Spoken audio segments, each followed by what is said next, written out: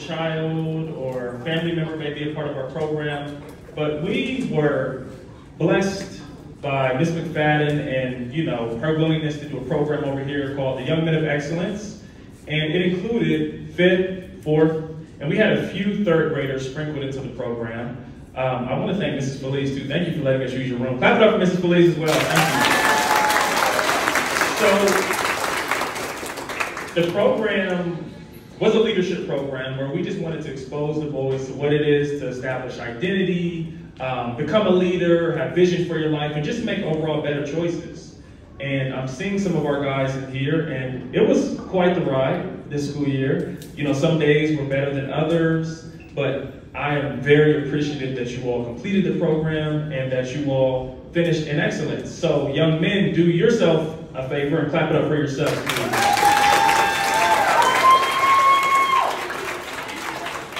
Our first program participant. This young man has a great personality. He can be a bit boisterous sometimes, but we appreciate him, his energy, his charisma. Continue to have it. Mr. Maurice Hall, come on down, sir.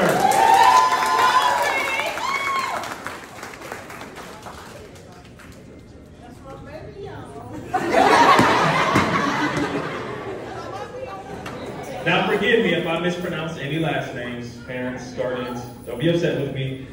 This next young man, I believe he's here. He was one of the more interesting students in our program.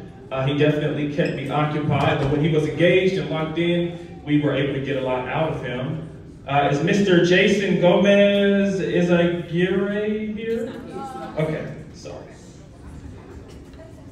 Now, this next student was always on time. He was pretty much always engaged and always helpful. He would ask questions. Sometimes he'd ask if he could go leave and go do something else, but we shut that down rather quickly. But Ryland Johnson, come on down, sir.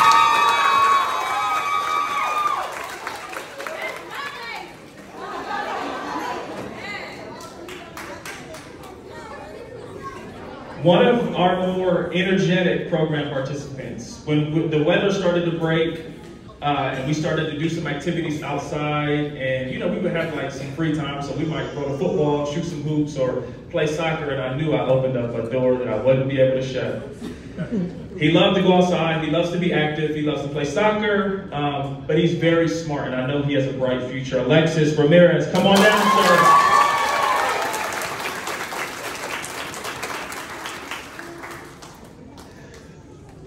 Okay, so I did a program here a few years ago, and some of the students who are now 5th graders were maybe 2nd or 3rd, because we had a lot more younger kids a part of the program, so it's cool to see them grow. And this young man kept me very, very busy. He always kept me on my toes. In fact, him and his brother did. Aiden Scott, come on down, sir.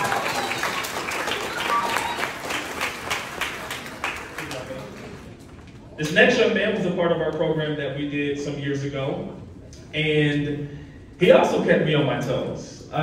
He's one of the young men who, I saw him grow, so we saw him as a youngster. Now he's elevating and on his way to middle school here soon, and we were glad that he came and became one of our leaders of the group when he wanted to be, because he has that much influence. He can influence the group one way or another. So we're hoping that you will continue to choose to influence in the right way. Tyler Sullivan, come on down.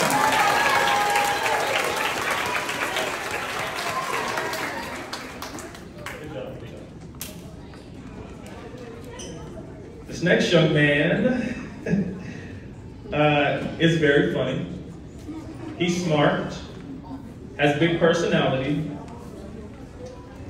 And I think if we continue to believe in him, that he can continue to go far, and he just has to keep making good choices. But we know he has the potential, and I believe in you, and I'm sure your family and friends believe in you. Mr. Andre, we are.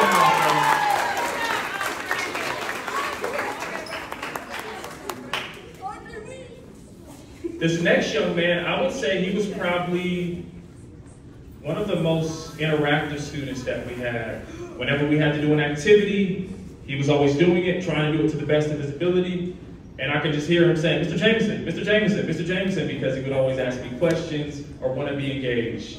When we had something to do, he would get it done, and sometimes he would ask, like, can we go now? Can we go outside? Can we play soccer? But I'm happy that you were committed. You are a leader. Continue to be a leader, and just stay focused. Francisco, go ahead, follow.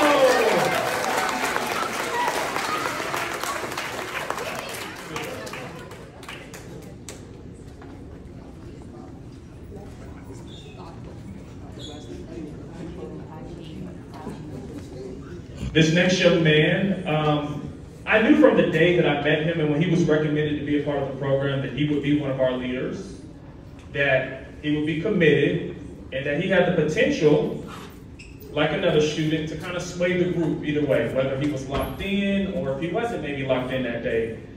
But every time I needed someone to answer something, he would raise his hand, he would answer or give me a lengthy answer. Even if I just needed like one word, he would explain everything.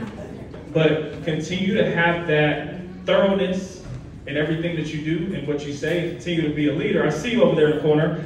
Papa Ajay.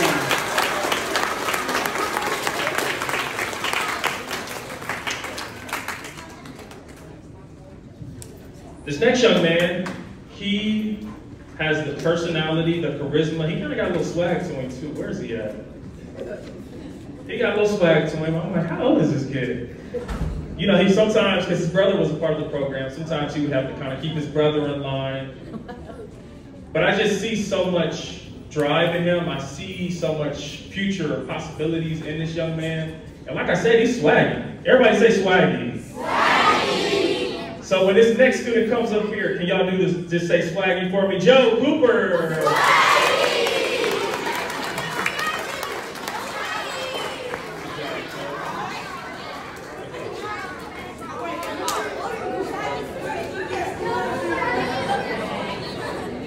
When you think about students who don't really have much to say, or who are kind of more timid, quiet, even-keeled, you may think like, hey, am I doing something wrong? You know, am I not connecting? But really that could just be the personality of the student.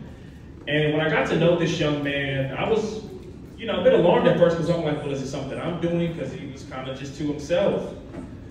But I know that he was there every single day, every time we met. He did everything needed to the best of his ability, even if it kind of drove him out of his comfort zone. And despite him maybe not saying that much, inside of him, he has a lot. And so I'm believing in you. I want you to keep staying focused and keep being who you are. Fidel!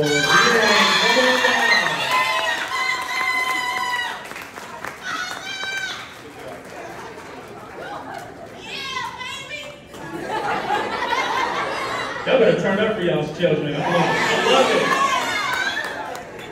All right.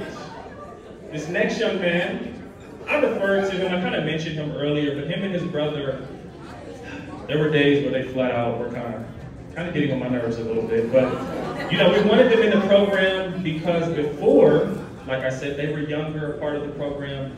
And I really saw them grow. I saw them commit. And I saw them display excellence at times. And so, Mr. Amari, where are you at? I can't find you. Oh, you're in front. Amari, stop!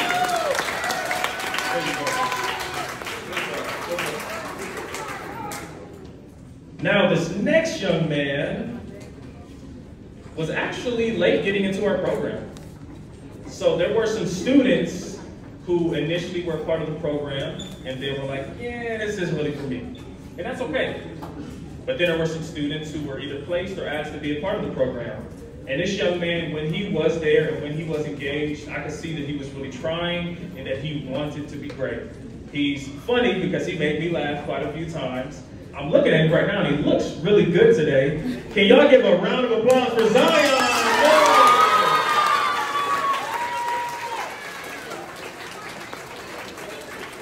And that concludes the program participants.